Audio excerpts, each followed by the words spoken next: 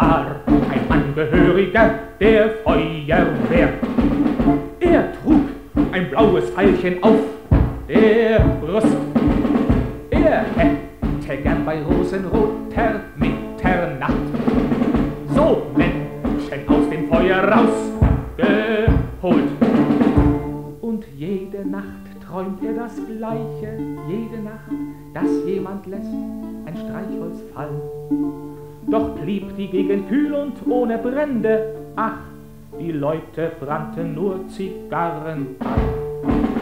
Ich saß als Kind im Garten hinterm Himbeerstrauch und sah ihn auf dem Feuerturm marschieren.